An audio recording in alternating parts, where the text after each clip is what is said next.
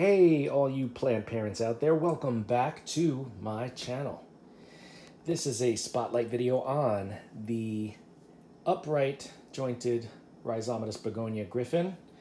A beautiful, beautiful plant that actually grows faster than I thought it would. This I got, maybe it's about a month ago, a few weeks to a month. And it was, let me see if I can show you. It was about this tall. And now you can see how much it's grown. It's in a north-facing window. I kept it in the pot that it came in, with the soil that it came in.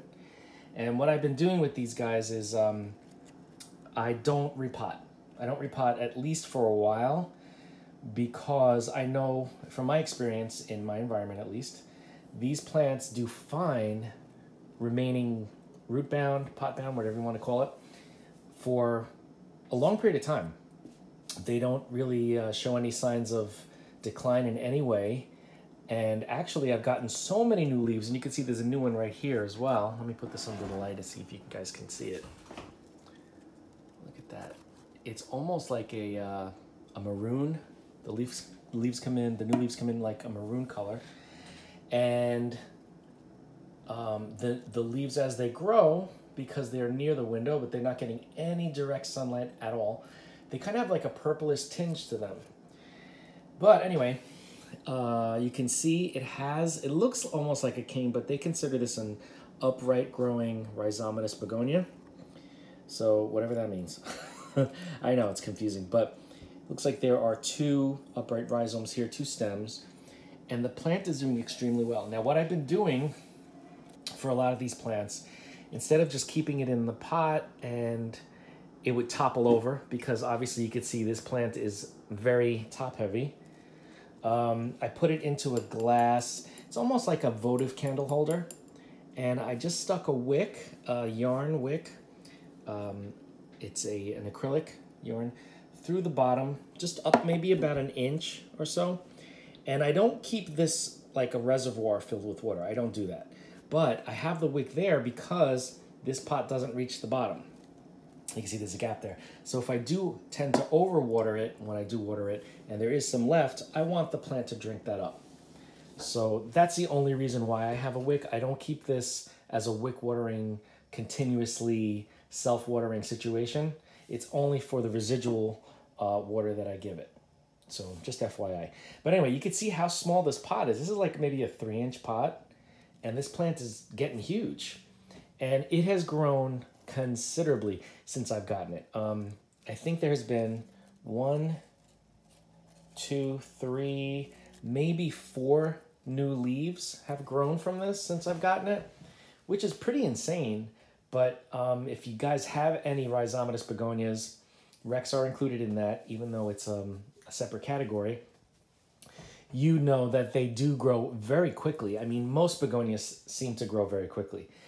But from what I've seen, the Rhizomatous, they just take off, especially if they're happy and they're in like a good environment and they have everything they need. I love this plant. Gryphon is supposed to get really, really big and bushy. Again, even though it is a Rhizomatous, it is an upright. So it's not going to trail kind of like, you know, like over the lip or anything like that. It's going to continue going upwards. I may have to stake it because this plant tends to get very top heavy. But I think this is a beautiful, beautiful plant. Let's look at the leaves up close so you guys can see. There are some silver speckling, like silver splashes. I don't want to say polka dots because they're not spots like, let's say, on Maculata or anything like that. The newer leaves, it just looks like dots, kind of. Older leaves, it's more like streaks, as you can see. I like that it kind of looks like Rossini type leaf, which is a castor bean plant. Looks like that kind of a leaf. And very tropical looking. And as this gets bigger and bigger and bigger, it's going to look like a really nice floor plant. So I can put this eventually on the floor. It'll be nice and big and impressive. Just a very beautiful plant in general. I have not, I mean, this is new to me, so I haven't tried to propagate this. Since it is considered a Rhizomatous, I am going to try by leaf cutting. I will try that first on one of the leaves. Like this is an old leaf. It's like tattered and, you know, not so happy. So I'm probably going to try that. I know that it will definitely root from the stem or the rhizome, upright, rhizomatous, from a cutting from there. I know that that will root. But if I can get the leaves to root, just like any other typical rhizomatous begonia, that would be fascinating, because then I can have some growing hydroponically, water culture, and maybe even in some acrylic, and always keep this one in its home in the potting medium. But yeah, this is Begonia Gryphon. They are available at a bunch of nurseries. Just check online. I never can find things like this locally. I always have to get them through either it's Etsy, eBay, Steve's Leaves, Logi's, places like that. But most of them have this plant. Again, I just think this is such a beautiful begonia. Not the typical look, because, you know, I don't want to say I don't like the typical look, but I tend to go for begonias that don't look like what you would imagine a begonia to look like. And this is definitely one of those very tropical looking plants. So if you have any questions on how I've been taking care of this plant, because I've had it for a month or so, and as you can see, it is pretty happy, just reach out and I will share with you what I've been doing. And it doesn't seem like a really difficult plant to grow, so far at least. It seems very adaptable.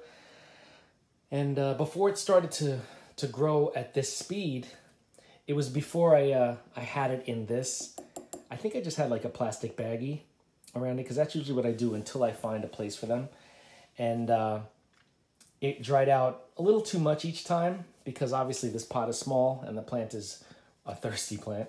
So it wasn't really growing very fast. It kind of just holds off until I water it again, and then it's like, all right, let's push out a leaf, and then it would wait until I water it again. But now that I have this going on, and any extra water will get whipped up through the acrylic, it seems to be much, much happier. And it is definitely a beautiful plant. Just look at these leaves. I love begonias, in case you haven't known. Anyway, any questions on Begonia Gryphon, just reach out. And if you haven't already, like I always say, don't forget to like, don't forget to comment, don't forget to share, and don't forget to subscribe. And hit that bell if you want to be notified. And I will see you in the next video. Beautiful plant.